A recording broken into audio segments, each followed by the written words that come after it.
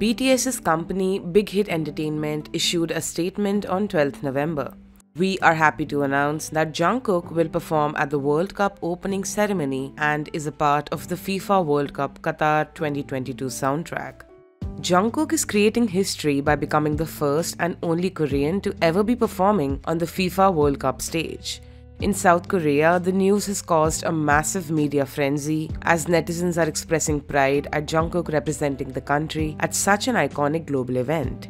However, many fans are not happy with this decision. Jungkook and his agency HYBE Entertainment are being criticized as Qatar is known for years of serious migrant labor and human rights violation. One fan wrote, "It's honestly disappointing that Jungkook or anyone is performing in Qatar.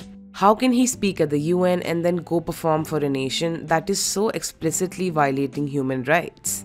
No amount of exposure should be a trade-off for that. It just doesn't make any sense." English singer-songwriter Dua Lipa, who was rumored to be performing at the opening ceremony, denied any involvement in the same.